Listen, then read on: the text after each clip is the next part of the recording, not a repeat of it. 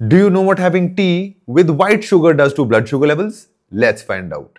Welcome to the first episode of the Sweetener Series, where I am having 1 cup of tea made with toned milk, sweetened with 1 teaspoon of white sugar. This should be about 85 calories in total. Let's see what happens.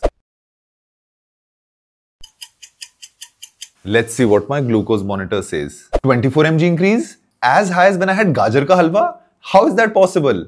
If you remember, when I had 1 katori gajar ka halwa in the winter dessert series, my blood sugar levels had increased by 24 mg. Same as this.